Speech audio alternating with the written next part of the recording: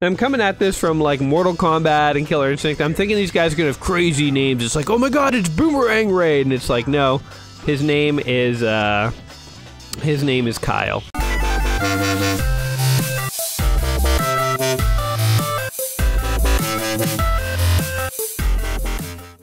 All right, next is Ibuki. Let's beat up a Japanese girl. Why not?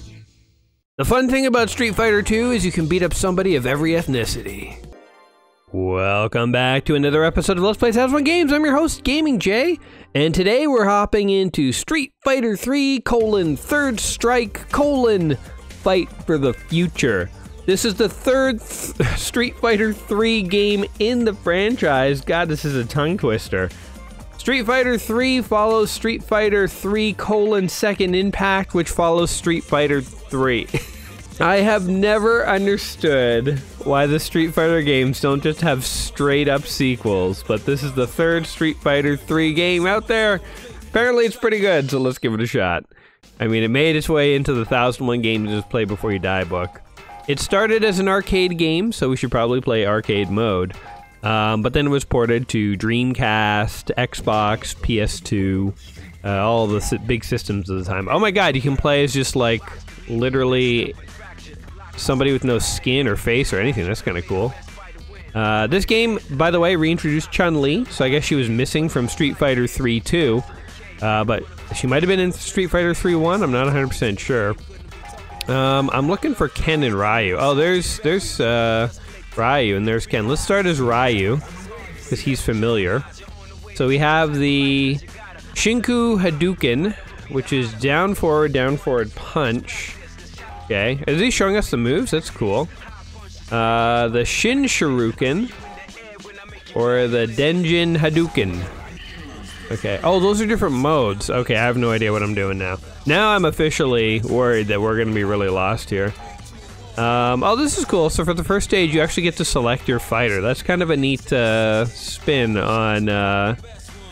on fighting games. Let's go with this guy, I guess. Let's fight the American guy. Boomerang Raid, dude. Oh, Alex is his name. I'm coming at this from like Mortal Kombat and Killer Instinct. I'm thinking these guys are gonna have crazy names. It's like, oh my god, it's Boomerang Raid, and it's like, no, his name is Kyle or Alex or whatever. Okay, the animation here is actually pretty tight. Oh, we did it. There we did it.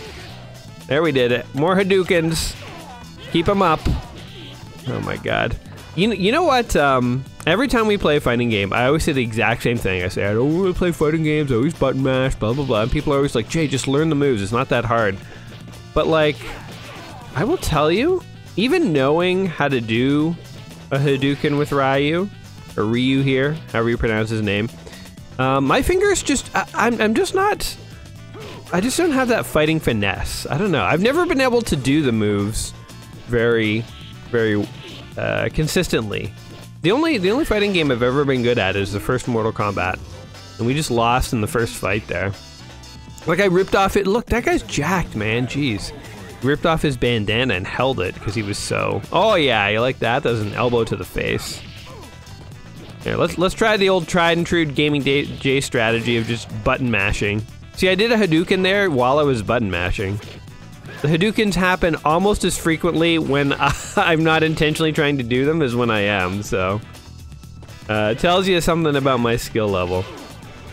So yeah, I mean, I'll start this video by apologizing to fans of the fighting genre, and let you know that if you're looking for, you know, a good fight, you're not in the right place. We're here to have fun. We're here to have fun. Oh yeah, I did 2 punches to him in the air. That was pretty cool. We're gonna try a variety of characters here and see how it goes, but yeah. Now it's interesting this game came out for Dreamcast, PS2, and Xbox, because frankly, in my mind, when the Dreamcast came out, I don't remember Xbox or PS2 even really being out at the time. PS2 might have been, but I don't really remember it. And it's funny to think of the Dreamcast as a contemporary of both of those systems, because in my mind, the Dreamcast came out, Sega went out of business in the console market, and then later on, PS2 and Xbox, which both seem more advanced to me than Dreamcast, came out. Now, I don't know which system is actually the most advanced. Dreamcast might trounce them all. Although one benefit Xbox always had is that it had a hard drive, which opened up sort of games that, you know, the other systems just couldn't handle. I mean, the PS2 did have an Xbox attachment if you bought the LAN adapter, but it wasn't standard. But the Xbox just had standard ability to save files and all sorts of stuff. Anyway, we just totally got demolished there. We're going to let this timer run down, and we are going to change to a different fighter. We're going to see what other kind of fighters there are. Maybe there will be one that suits my play style. That's kind of what I hope. I'm playing this with a Dreamcast controller, of course, and can I just say, I must have commented on other videos, but why does the Dreamcast controller cord come out of the bottom of the controller? Have we ever gotten a straight answer from Sega about why that's the case? I mean, if you've ever held a Dreamcast controller, the first thing you'll notice is that the cable, the cord that comes out of it, rather than coming out of the top of the controller, like every controller in the existence of video games, it comes out the bottom. Which I to this day don't understand why it's like that.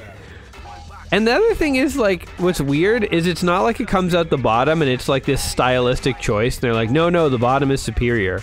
It's like they know, well, let's play as this guy. He's like a detective.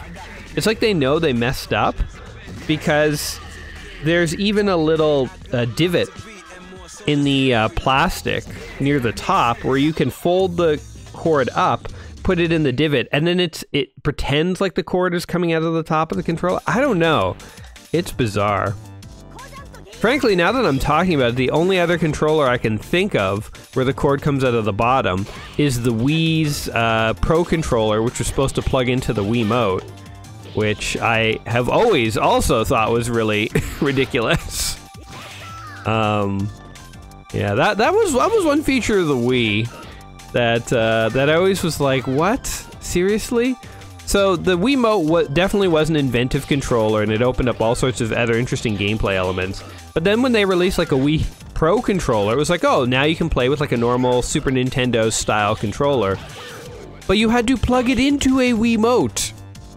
I don't know if you've ever played a video game with your cell phone sitting on your crotch, but that's pretty much the experience of playing with the Wii Pro controller while the Wiimote is just sitting there doing nothing. Like, you gotta put it somewhere because the cord's not even that long. You know, it's like a 2-foot cord, so it has to sit somewhere on your body. And you don't want to put it beside you because then someone will come sit on it and stuff. And then plus, if you move your Pro controller too much, then you know, you might yank on the Wiimote and it might like fall onto the floor or something. So it's like it has to stay somewhere near you. And like, where are you gonna put it, right? It's just it's odd design choices. Odd design. Maybe these choices make a lot more sense in Japan. Maybe in Japan, like, first of all, plugging one controller into another makes more sense. Oh my god, we lost due to timeout. What am I, like a detective robot? What? I don't understand what my character is. Oh my god, look at him go! Missed all of those attacks, and then he got me. But nonetheless, it felt good to do those moves. I'm trying out these different common button combos, but... Oh, there we go! I missed every single one of those! Yep. So... Anyway, yeah, the Dreamcast, I don't know what's going on with the controller. Somebody fill me in. Sega must have done an interview sometimes where they were like, well, you know, intense studies with the Japanese public revealed that wires coming out the bottom of a controller enhance the gaming experience or something. Or it's just like literally like, yo, we effed up. We done screwed up, man. We kind of released the controller, didn't realize we had it coming out the bottom, and it was already in production. It was way too late. Like, I think Nintendo's explanation for why I gotta plug the Wiimote into the Pro Controller is they were just too cheap to include the, like, wired radio technology for the Pro Controller to directly communicate with the Wii. So basically, the Pro Controller just piggybacks off the Wiimote's ability to communicate with the Wii. Which, You know what? Again, if you want to do that, they should have had two kind of Wii Pro controllers. They should have had the cheaper, you know, Wii one, cheap Wii Pro, let's call it, and then they should have had like Wii Pro, the more expensive, make it $10 or $15 more expensive, and give me the option to own a Wii controller that doesn't have to plug into a Wiimote. You know, like, how about that? There's a solution. I don't know. Anyway, let's, we've lost our first two. I think it's like, I'm losing these fights. It's putting me in like a sour mood. I'm like, let's rag on Sega, Nintendo. Let's just tear them a new one while I get dominated in this game. Okay, I know Chun-Li. I definitely want to play as, this guy's name is 12. That's crazy. His move is XNDL. We'll give it a shot, man. Ooh, we get to fight Chun-Li. No, we'll save Chun-Li. I want to play as her. I don't want to fight against her. We're getting a nice little showcase of the fighters here. So imagine if you're a big fan of Street Fighter. Oh, this guy's like made of goo. That's cool. Imagine if you're a big fan of Street Fighter, you might, you know, have really enjoyed this game back in the day, but I'm also kind of like wondering, like, I know people like really like, you know, the variants of games that they like. Like, I know in the Smash Brothers community, like, people love Smash Brothers Melee, and the pros did not care for Brawl at all. So it's like, even when Brawl was out, people were still playing Melee. And I think the latest, I can like send spikes to the ground, that's cool. I think the latest Smash Brothers people tend to like, but I know like people get fixated on different versions. Because fighting games, oh yeah, that was a cool move. Fighting games are not just like a normal kind of video game where it's like, oh, this is the next one in the franchise, it's just more advanced and has more stuff. It's like, no, like fighting games are like really precisely tuned engines. And if you mess with the tuning and you mess with the characters, you mess with the balance, sometimes it's better, but sometimes you can just like, it's like a house of cards, you can knock the whole thing down. Oh my god. Kill him! Did we lose? We lost! Unbelievable! Oh god! This is the, how are we so bad at this? Okay, we're gonna turn off arcade mode after this and try something else because we are sucking, man. I thought we had that one. I was like, oh yeah, if I sneeze on him, he'll die. And also somehow we've got him in the corner, but he's beating us up, which doesn't make any sense. Normally you get guys into a corner and you just pummel them. But anyway, I'd be curious to know if anyone, so I know Super Street Fighter 2 Turbo Hyper Fighting Edition, the ultimate fight of all the great warriors, is the version of the game that everybody loves. You know, it's sort of the timeless, you know, if you're talking about Street Fighter, you know, like if we want to talk about Street Fighter games that should be in this 1001 Games Just Play Before You Die book, Street Fighter 2 Turbo Hyper Fighting Edition, King of All the Warriors Who Will Ever Come and Ever Will Be, is definitely the version of the game that everybody loves. Everybody, that 100% should be in the book. Man, we just got our butt handed to us. I feel like every Street Fighter after that is like a mixed bag of like maybe, you know, like maybe it should be in there. I think Street Fighter 4 or 5 is pretty big in the Evo scene if I'm not mistaken, but I don't really follow the Evo scene too much, so I'm just kind of going by my secondhand impressions of it. But I know there's like a modern Street Fighter that people really enjoy, but these sort of ones in between Street Fighter 2 and whatever the current big one is, it's really hard for me to say, like, as someone who didn't play Street Fighter, you know, is this a great game or not? I mean, I'm sure it's a good fighting game, but just in the, like, it certainly doesn't have the legacy of Street Fighter 2. And then the question is, does it have, like, the amazing replayability and funness of Street Fighter 2? So, oh, we selected 2-player. Whoops, I didn't even mean to do that. Oh, I didn't mean to do that either. Okay, I guess we're playing as Q. Didn't mean to select this character. I guess we're gonna actually get a practice mode because we're playing versus and there is no second player. I don't even have a second controller out, so we just have to wait for these menus to time out, which is pretty funny. I would have picked a different character, other than the guy that we've already seen, but I guess we'll get to practice his moves. So like, it's like a down half circle, and then punch. Does something. Oh my god. The second player can't even pick his handicap and there's no time limit. Alright, we legit have to reset the system. Alright, while we were rebooting the system, I did look it up, and it said that this game is considered one of the greatest fighting games of all time. So there you go. Even if you personally enjoy Street Fighter 2 the best, this one is one of the best ones ever released. So there you go. Anyway, let's see if there's a difficulty menu here. Game option. Difficulty. Oh, let's turn that baby. Oh no, all the way down to L, which I assume is low. Time limit is fine. Rounds 3 is fine. Damage level is fine where it is. Handicap versus whatever. Oh, you can actually. Oh, you can actually turn.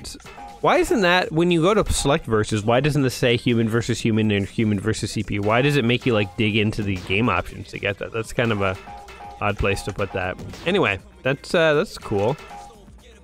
So we could try a versus mode, but I mean, I guess if it's human versus computers, what's the difference between that and just selecting arcade? So let's go ahead and select Chun-Li.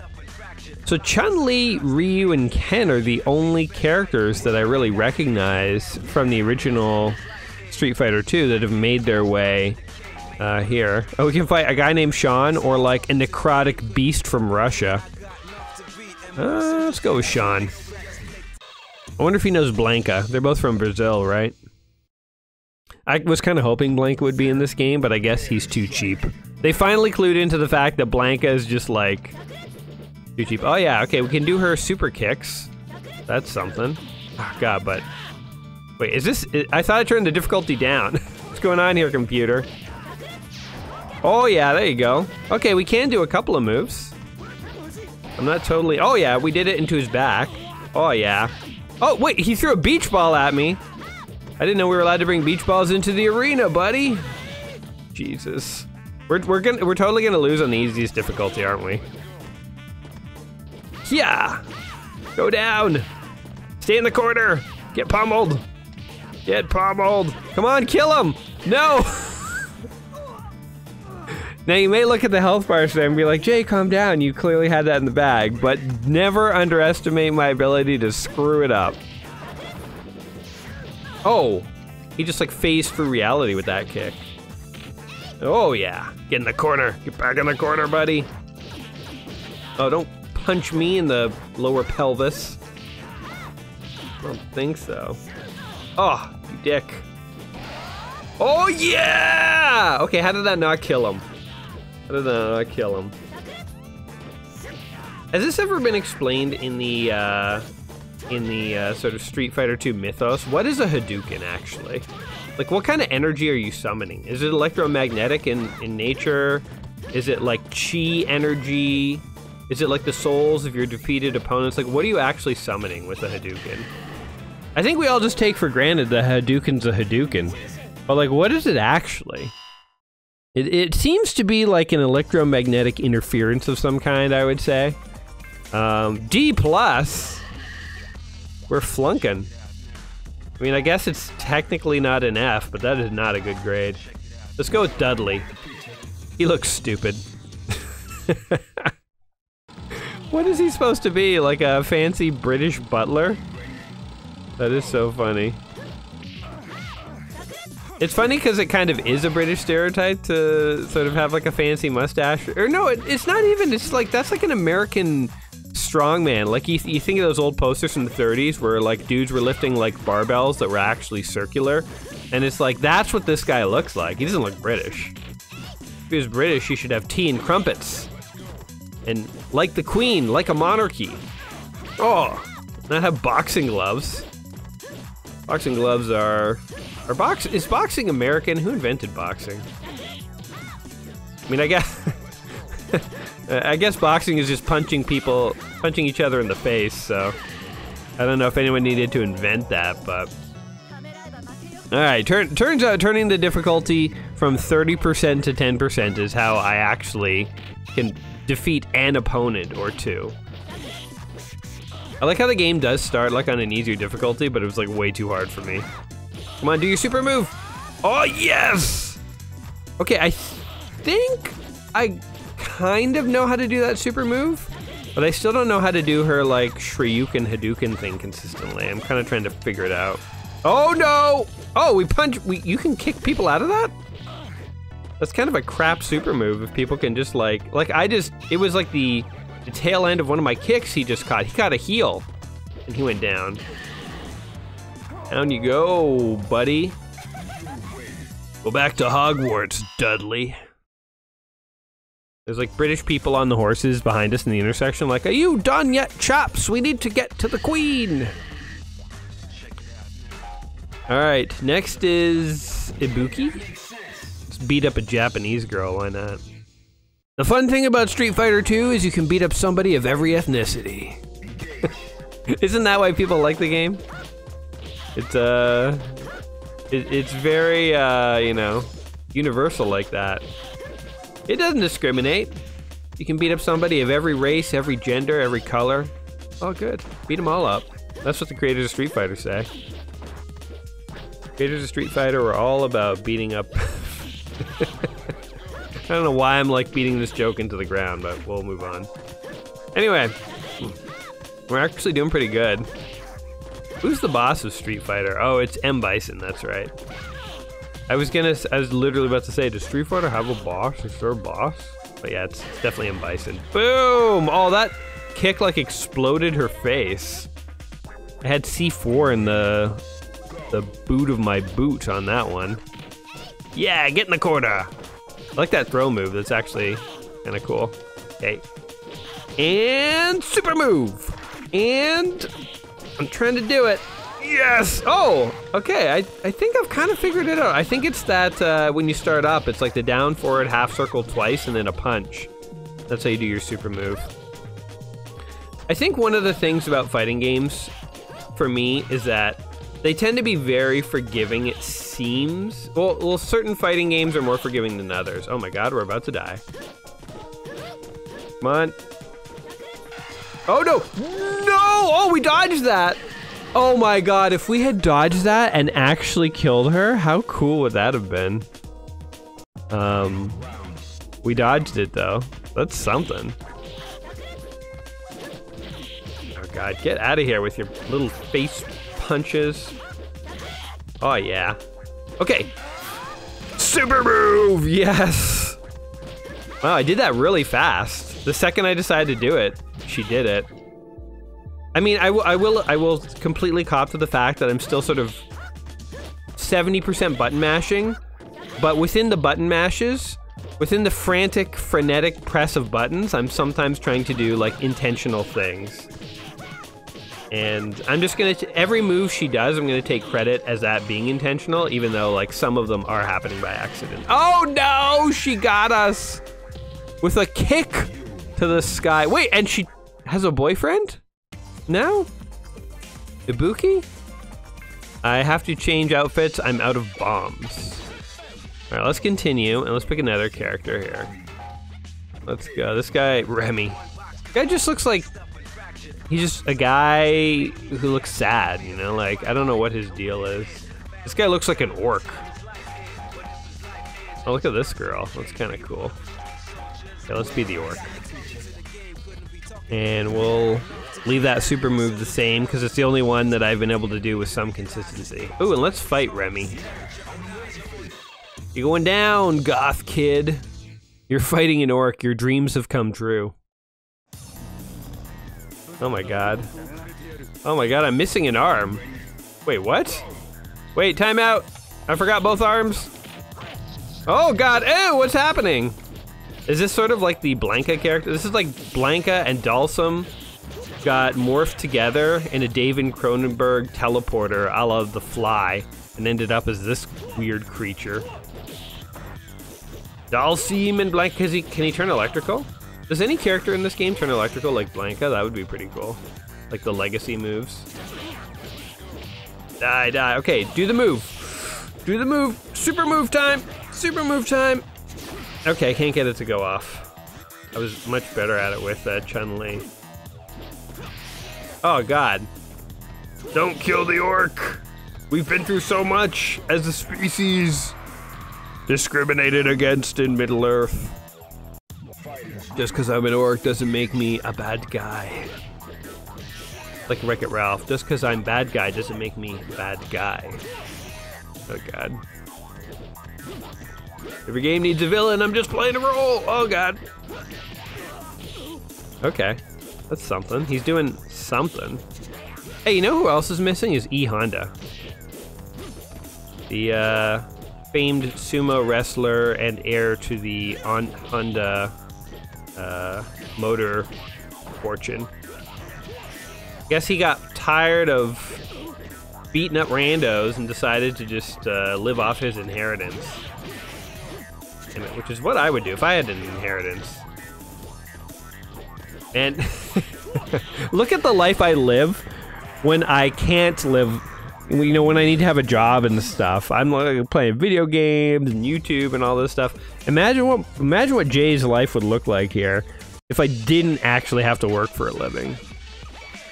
It would actually not be a good scene. I would devolve into a series of what is this guy? Yeah. I would lose all social contact. I would never leave the house or just play games all the time. It'd be bad. The fact that I actually need to make money in my life is what makes me leave the house and get up in the morning at a reasonable time. No mercy. Oh, yikes.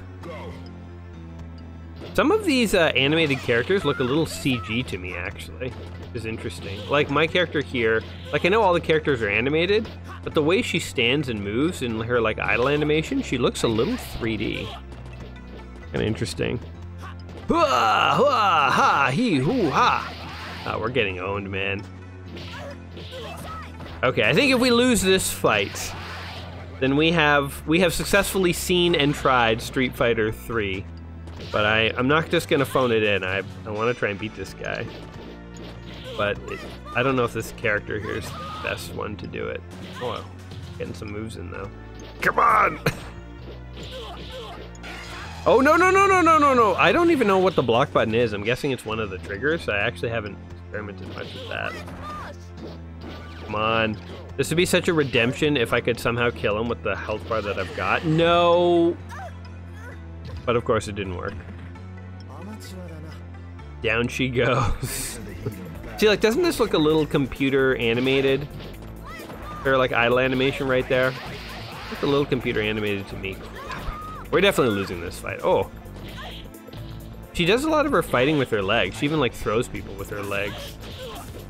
Doesn't want to like mess up her gentle hands that have never known a hard day's work in their life. Oh, we are definitely losing this fight. Do a super move! Super move! Super move him! Super move him! No, don't die! Don't die! Oh, super move, super move. He's in the corner. Super move. I can't get it to go off. Oh, come on. Oh, get him. Oh, KO. She got me. She got me. Yin or yang, don't assume the same patterns you use on others will work on me. Well, folks, we have successfully had our butt handed to us in Street Fighter 3: Third Strike. This is one of the games in the book of 1,001 video games just play before you die. It is considered one of the best fighting games of all time. So if you are a fighting game aficionado, I sincerely apologize for making you watch that horrible display of ineptability that you just saw, aka my gameplay. For the non-fighting game fans, you know, if you are looking to get into a fighting game, again, this one is considered really good. Might be one you want to check out. You know, as far as this being a game you must play before you die, I think, again, it's going to play well in certain circles. So, like, for me, who likes platformers, shooters, strategy games, even puzzle games to some degree. And who was never sort of big into things like, you know, racing games or fighting games and stuff like that. It's a little outside my wheelhouse. So, it felt like a fine enough fighting game. And it did feel actually like a significant improvement over Street Fighter 2 in the sense of like it felt more advanced. But it was hard for me to discern, and with my, you know, inexperienced eyeballs and fingertips, feel the difference for myself. So, again, I think this will play better for fighting aficionados or people who want to get into fighting games. But if you are looking, apparently one of the best fighting games of all time. So yeah, what do you guys think of this game? You guys be the judge at the end of the day. Is this one of the best fighting games of all time? If so, let me know why. If not, let me know why. Go ahead and sound off in the comments down below. And as always, whatever you think of the game, hopefully today you had some fun. And watching me fail gave you a chuckle. If it did, don't forget to like the video and all that stuff. And other than that, I will catch you in the next one. So until next time, my friends, you all take care of yourselves. And, peace. Oh, don't punch me in the lower pelvis.